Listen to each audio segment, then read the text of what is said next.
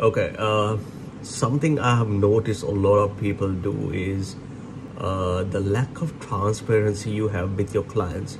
We say a lot of politician replies to diffuse situations where we know we can't deliver, or there's a risk of delivering when it comes to handling our clients.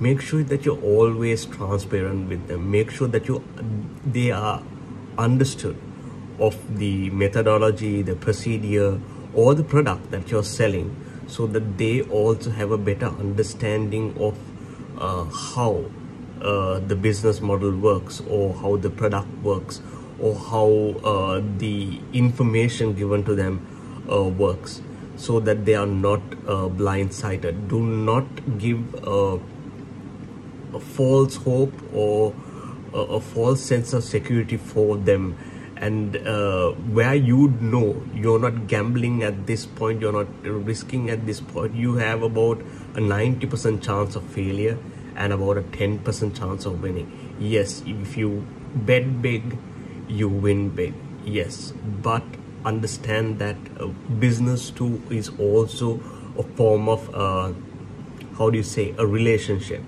So maintaining that transparency, educating them of what your process is, what you do, and how it is done, helps them understand when something goes wrong too.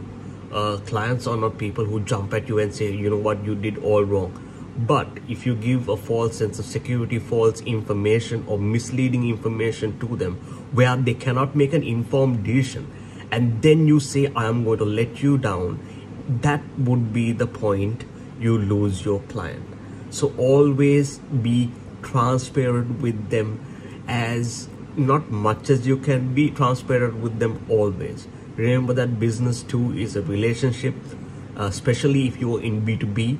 It's a long-term relationship, so make sure that you maintain it.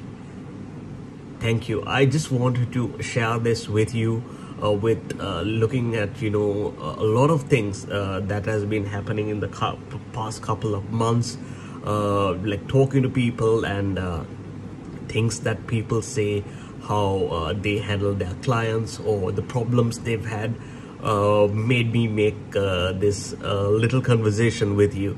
So make sure these are the don'ts that you do with your clients, that you do in your business. Stay safe.